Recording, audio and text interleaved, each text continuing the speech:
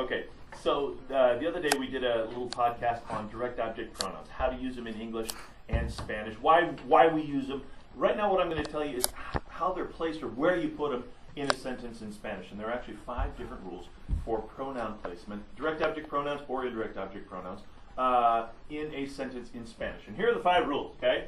Number 1, before a conjugated verb. And if you don't understand these right off, don't worry about it. I'm going to give you an example of each one. The second one, tacked on to an infinitive. Third one, tacked on to a present participle.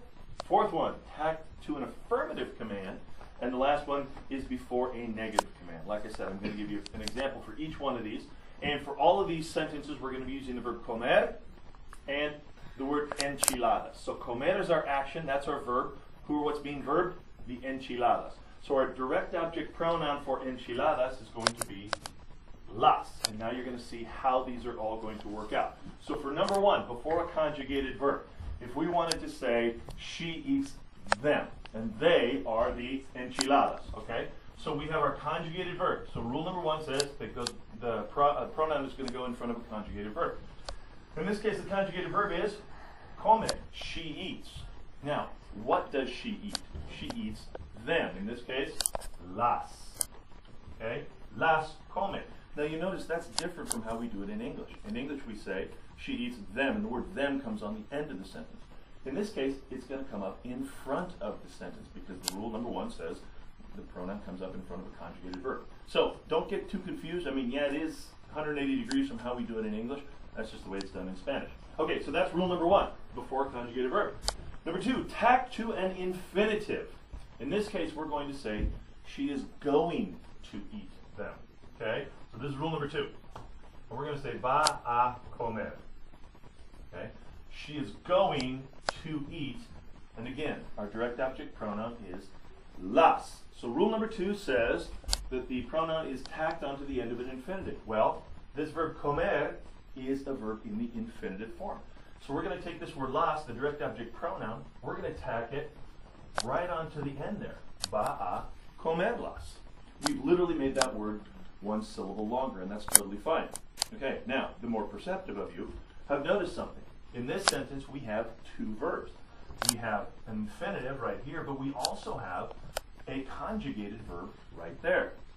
So, according to rule number 1, before a conjugated verb, we could, if we chose to, we could put the las up in front of the conjugated verb. The only thing is, you can't do both. You can't put the las here and here. Okay? You could say las va a comer. That works great. Or you could say va a comerlas. One or the other, they're both fine. And no one's going to mock you. No one's going to look at you and go, oh, he puts his direct object pronouns tacked down to the infinitive. No one's going to teach about that. It's no big deal. Okay? Rule number 3, tack to a present participle. So in this case, we're going to say she is eating them.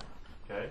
So our verb here, está comiendo. This word here, comiendo, is a present participle.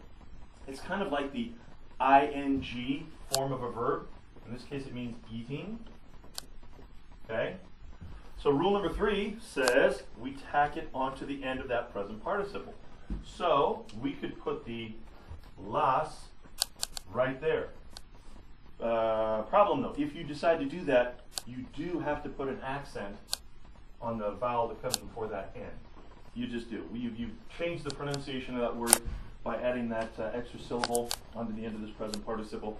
So you just have to put the accent on it. Again, some of you may have noticed, hey, this word está, that is a conjugated verb. So we could put the las up in front of there. They're both correct. All right? Rule number 4, tacked to an affirmative command. So in this case, we're going to say, hey, you eat it. So our command is come, eat. All right? But we want to say eat them. So we're going to tack this right onto the end. Comelas.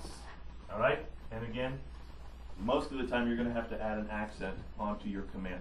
It's going to depend on if your command has 1 or more than 1 syllables.